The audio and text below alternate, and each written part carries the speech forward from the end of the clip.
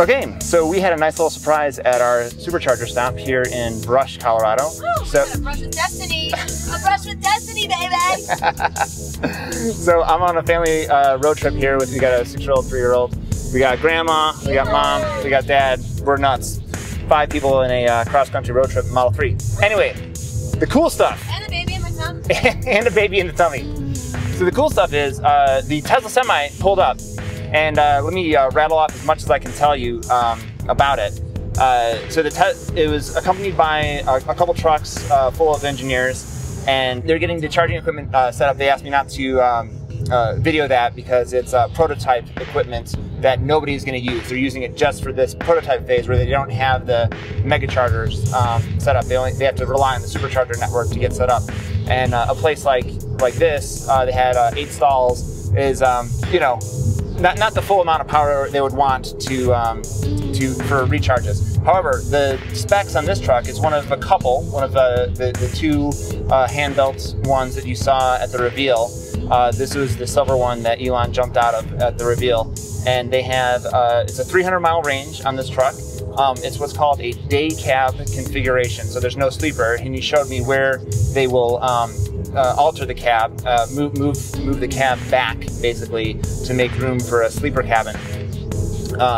And they said, interestingly enough, the trucking industry is kind of moving to these shorter runs where truck drivers want to be at home for dinner at night. So they're moving it where, if they, rather than doing these big cross-country hauls, they kind of do like a piggyback haul. Like the truck drives, you know, so far, drops their load off, the cab comes back, and etc. That sort of thing, rather than, you know, embarking upon you know, a long trek away from family. So that's kind of a move that's happening in the trucking industry that Tesla is taking advantage of.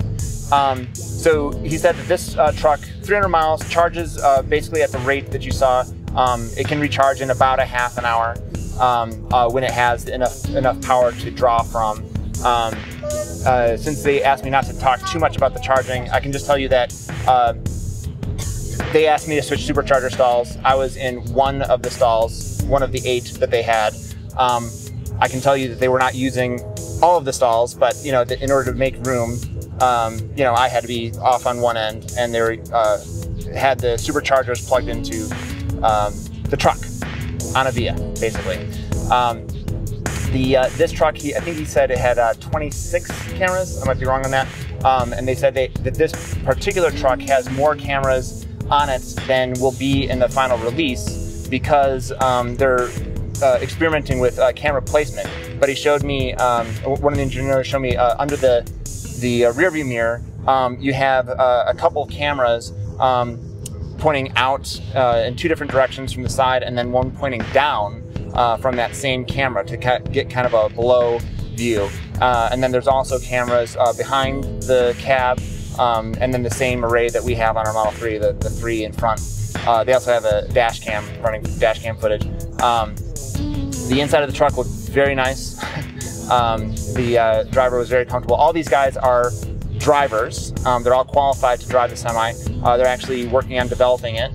The motor, which I did not photograph, there's other photographs online, so see if I can pull one of those up for you, is the exact same motor that's in the Model 3, actually pulled off the same line. So it's using the drive unit. He showed me the drive unit and the inverter are from the Model 3, and then that goes into a custom gearbox for the Tesla Semi.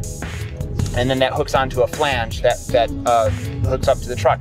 And then there's 4 motors on this prototype for each of the 4 rear wheels. So each wheel has its own motor in back, and they can do torque vectoring. One of the wheels can take over in case a motor goes down, which is, you know, very rarely happens. But anyway, you have all this kind of redundancy there. Another thing that I found kind of interesting as regards to Autopilot, the goals of the Autopilot program as regards to the Tesla Semi are different than what it is for the drivers, for you and me with our passenger cars. In the Tesla Semi, it's very much a driver assist system. It's not really the same idea that we have as far as full self-driving, that sort of thing. Reason being, with a semi, the driver is an integral part of the operation.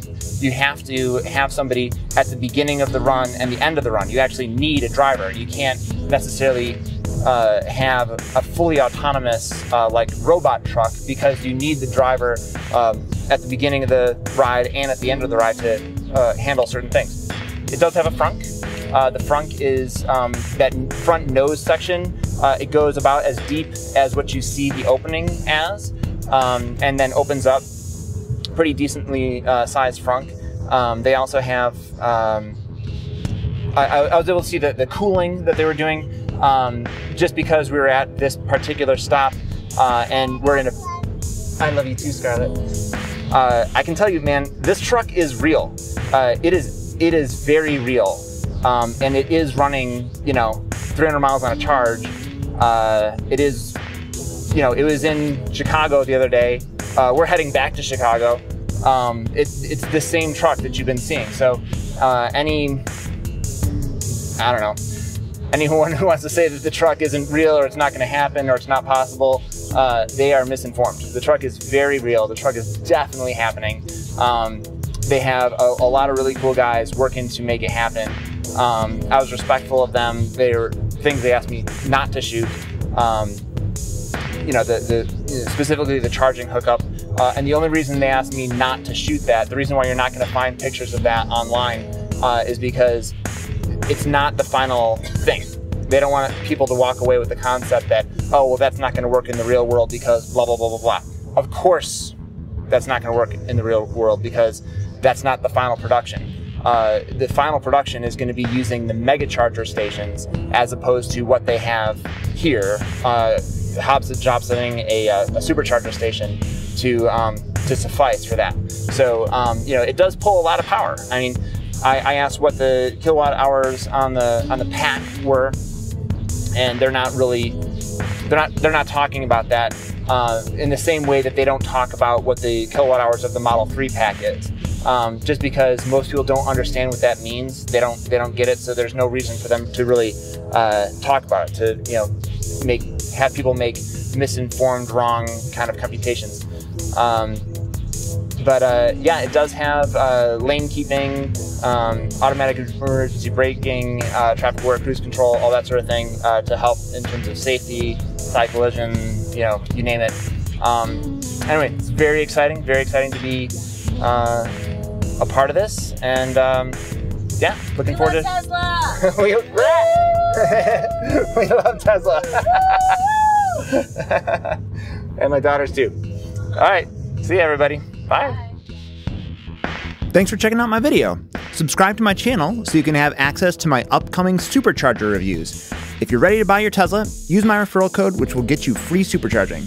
It's ts.la/Eric48912. That's Eric with the K.